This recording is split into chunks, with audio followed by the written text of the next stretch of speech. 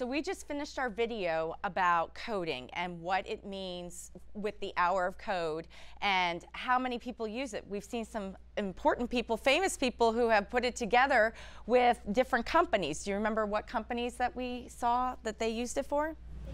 Facebook we saw. Anybody else? Wasn't there a Microsoft guy on there? There was a Microsoft guy. Bill Gates was on there. What about somebody who's not in a coding role, but he actually studied it in school? He was a basketball player. Basketball player. Do you remember his name? Chris. Chris Bosch. And he said how important it was to know that because coding is honestly a language that we need to know because in your future, it's going to become a very common language. This unit that I created is based on the social studies standards about immigration to Ellis Island for 5th grade. And I also incorporated the ISTE standards that I'm responsible for and making sure that they have.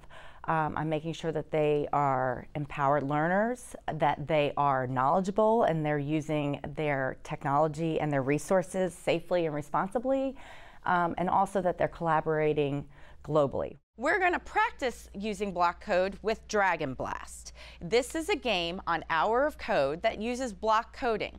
What I like about it is it's going to take you step by step through the process of adding code and creating a game.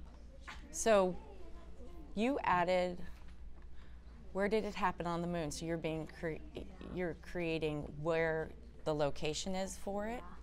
Okay. And then that's what I saw, and then this is what the shining cashew was doing.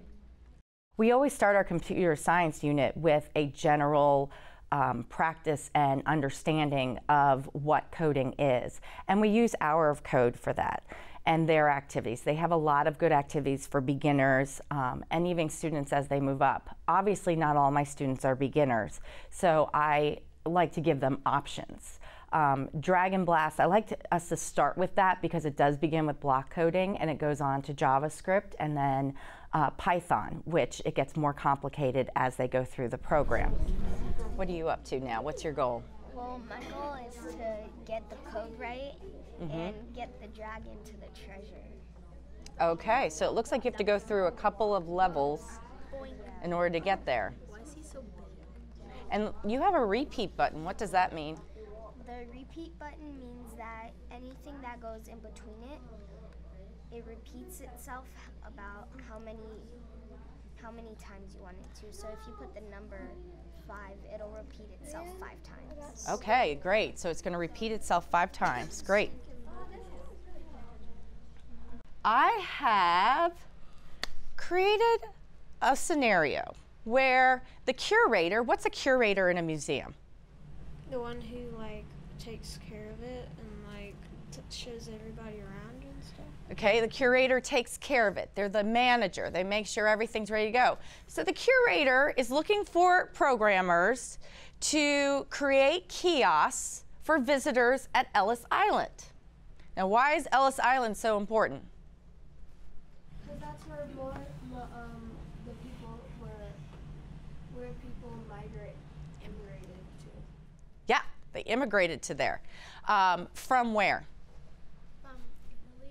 Italy. Italy. Germany.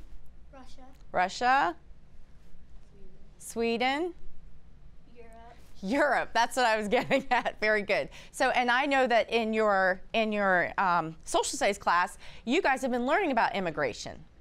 So I thought it would be neat if you guys created kiosks to teach about the different groups of people who came through Ellis Island and what their experience was. Why did they go there? So you're going to create a program that if somebody was at Ellis Island, they could click on it and they would learn about that group of people. The unit is a computer science unit, and applying the social studies unit on immigration just felt like a natural thing, and I felt like I could use this content to have the kids completing computer science activities.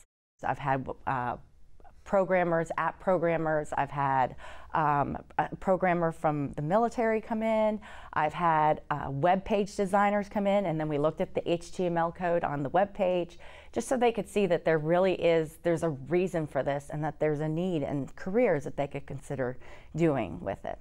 Once we've done that, I want them to be in a career, sort of say, and a programmer, and that's why I created the Curator at the Ellis Island Museum wanted someone to needs some kiosks for their museum. I had been there a couple years ago, and I related to it, and I thought, wow, yes, I remember going through and using some computer programs to look at and to understand and get more information about what we were looking at.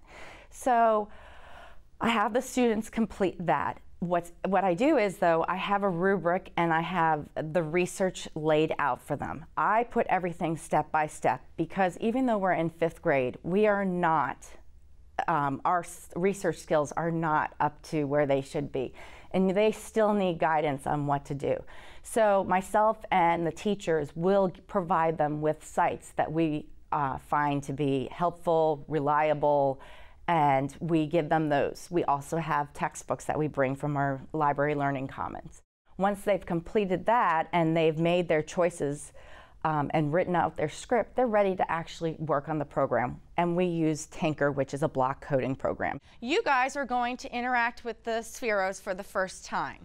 I have a program here that's going to teach us about Spheros and what you have to do and how you have to think like a Sphero. Before we thought like a computer program that was going to go on a computer, and now we have to think like a Sphero. They think a little bit differently, so it's not a different type of code, it's just a different type of command that the coding needs. Okay? Just like there are different languages that people speak, there are different types of coding that different robots need to speak. So first I teach the students how to use Sphero. We go through a video learning how to do something basic like make a square. But you have to understand that the Sphero has to face certain ways in order for it to go straight ahead, that it really kind of reads the program differently. I like that switch because it makes their mindset switch too. Now that we've learned the program and what each of the blocks mean for coding a Sphero, you guys are going to code your Sphero to go through the maze like the one right behind me that I made. I've made these mazes, and each of you are going to start at start and code your Sphero to go through the turns all the way to finish. Then we're also applying our map skills and drawing out the countries and showing the Sphero going from the country, whether it's Germany, Russia, and over to Ellis Island and where Ellis Island would be. That's just a physical way for them to see how they're going, and it brings up conversations. I want you to make sure that everything is labeled on your map. Did you label the country that your character or your immigrant is coming from? Did you label Ellis Island where the immigrant is going to land? And then you have to create the route for the immigrant to take, okay? Once you have finished that, you're ready to move on and work on coding this route.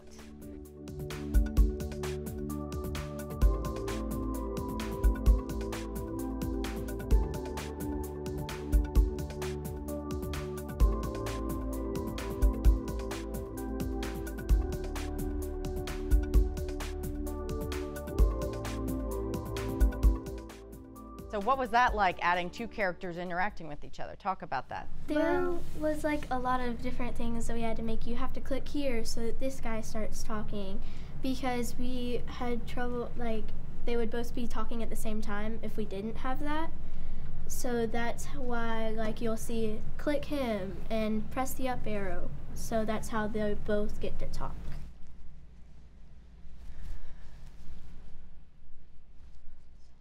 Okay.